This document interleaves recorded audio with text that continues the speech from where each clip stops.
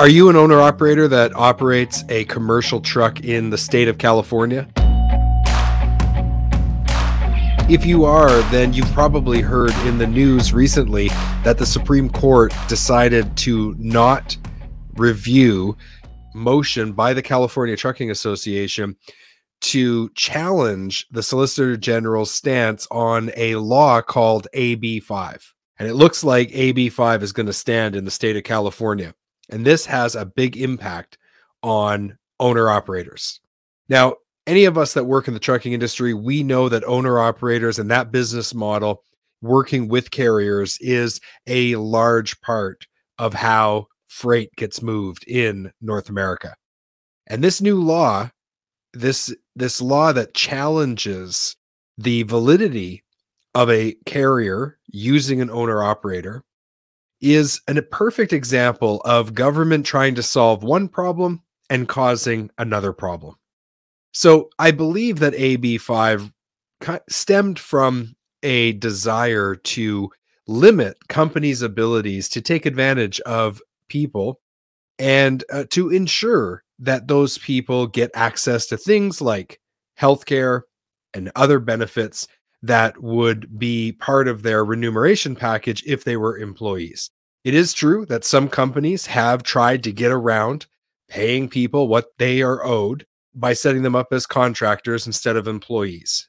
And from that perspective, that's what AB 5 is trying to solve.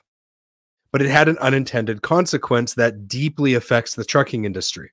Because in the trucking industry, you can have somebody who owns their own truck, works for 3 or 4 carriers, and this person is self-employed. Now, it's true they don't own a business in the sense of owning a business where they employ other people.